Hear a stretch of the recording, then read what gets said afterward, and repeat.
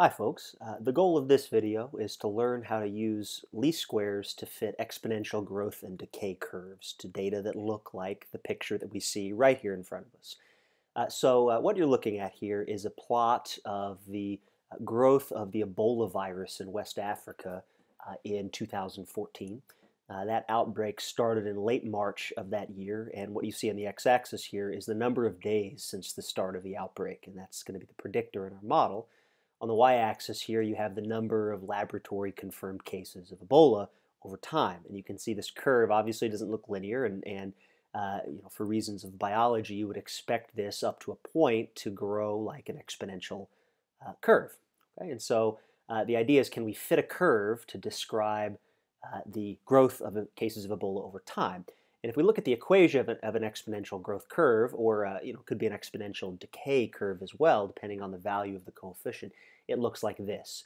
There's some constant alpha that just multiplies everything up or down, and then there is a rate term beta here. Okay, and so here t, that's our time counter. So in this case, we're measuring time in days. So t equals 1 would be day 1, t equals 2 would be day 2, and so forth.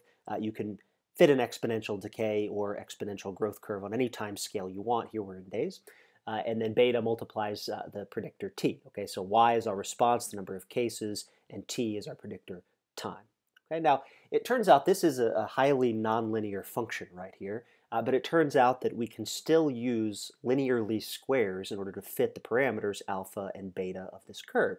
And let's see how we do that. The short answer is that we take the logarithm of the response variable and we fit a linear model to that new transformed variable. In other words, we run a linear regression for log y, the log number of cases, versus time, t.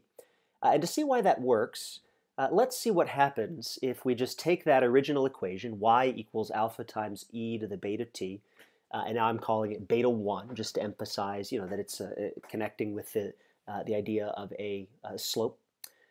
If we take the logarithm of both sides of that equation, and what do we end up with?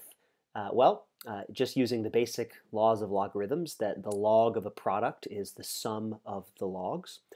We get that log y, the log number of cases, is equal to this constant right here, log alpha, plus beta times t. And what's really nice about this equation right here, this is a linear equation. There is an intercept, log alpha. There's a slope, beta, which is exactly the same as the beta up here. And then there's a predictor, which is t. And this says the log number of cases changes linearly as a function of t.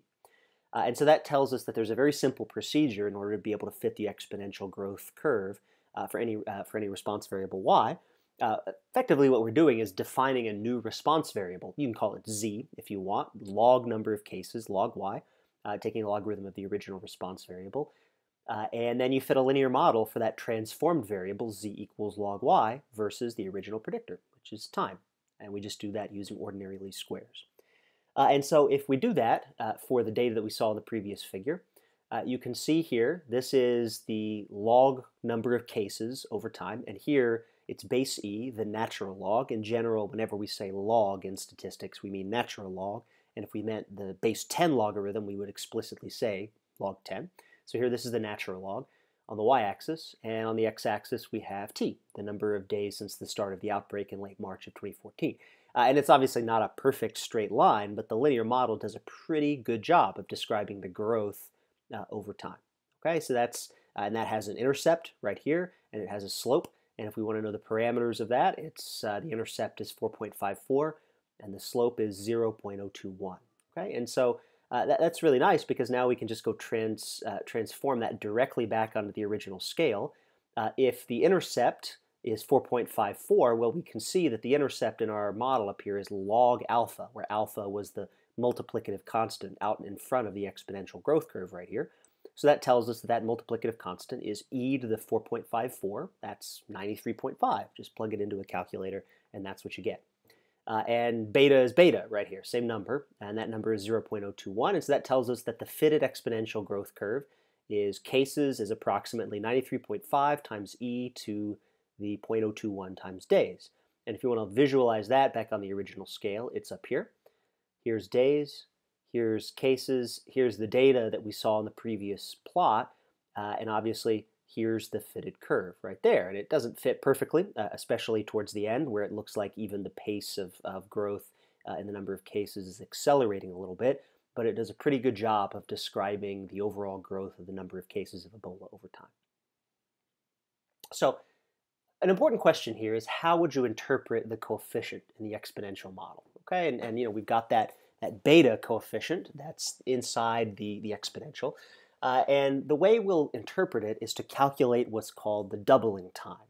Okay, and the doubling time is the number of time steps, in this case days, it's going to take for the response variable to double in size. And what that means, what would it mean for something to double in size?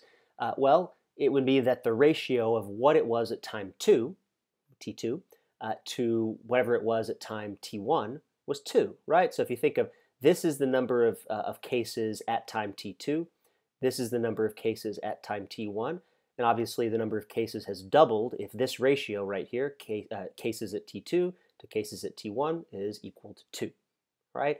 And so the idea here is we just want to solve this equation right here for the difference, t2 minus t1, and that'll tell us how many days it takes for the number of cases to double. All right, and if you just use the basic rules of algebra for exponentials, and that's several steps of algebra right here, you churn through the mathematics, and I've linked those rules of algebra right here in the course packet, and you find that the difference, t2 minus t1, is equal to this. It's log 2 divided by beta 1, right? And that's, in general, how you would interpret the coefficient, the slope in an exponential growth curve.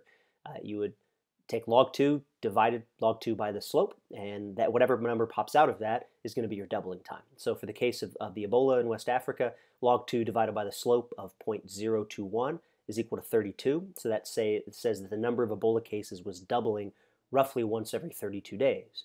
If we go back to the picture, that kind of looks about right. If we think about when it's hitting 1,000 cases right here, it looks to be about, day 110.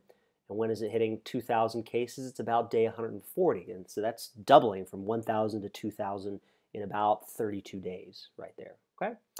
So the algebra that gets you from here to here, again, is just a few lines, invokes the basic high school rules of algebra for exponentials and logarithms. And this is the good way to interpret that fitted slope in an exponential growth curve.